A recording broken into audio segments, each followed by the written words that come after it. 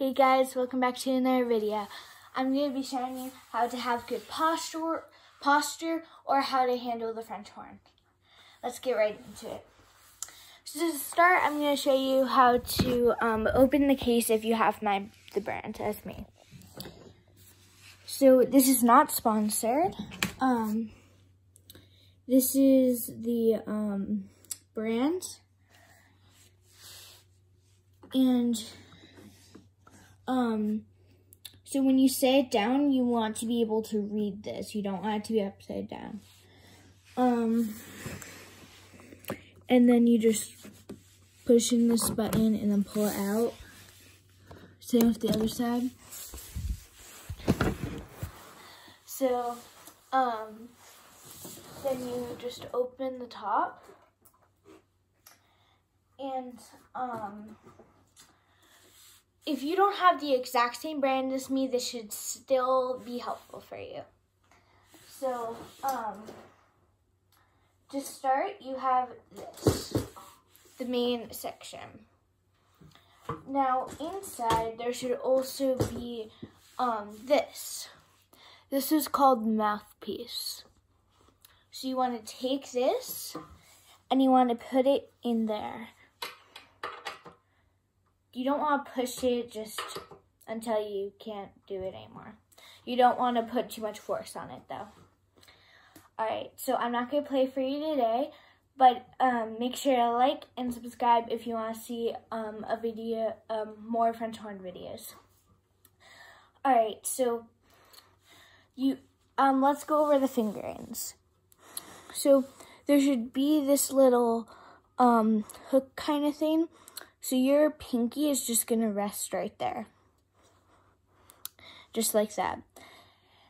And the 3 valves, those are kind of self-explanatory. So you just put your these fingers on there. And a little hint, on the back, they have numbers. I don't know how well you can see that, but they say like 1, 2, 3 on the back of the valves. That might not be for every French horn, but for mine, it is. So, just pinky there and just rest those on there for now.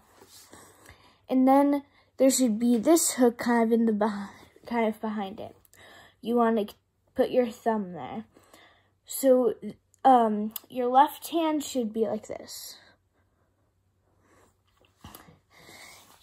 And now for this hand, so when I play in school, I have to wear a belt. I have to have a belt cover over this when I play because I play in my school band. So for that, you would just hold right here and just play. But if you don't have that, then you want to take your hand about right there and just go like that. You just take it and you just put it in there. So when you're done, it should be like this. You want to be staying up straight when you play.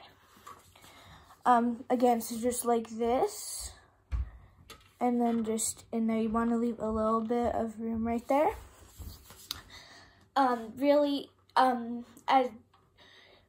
This is not, the way you put it in there, it's not like you have to do it that specific way, but as long as it doesn't sound muted. And so when you're not playing, you just want to be like this. Your arm is down, your second arm's just resting, and you would play like this.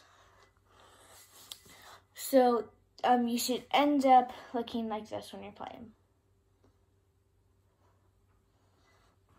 Now, that is how to have good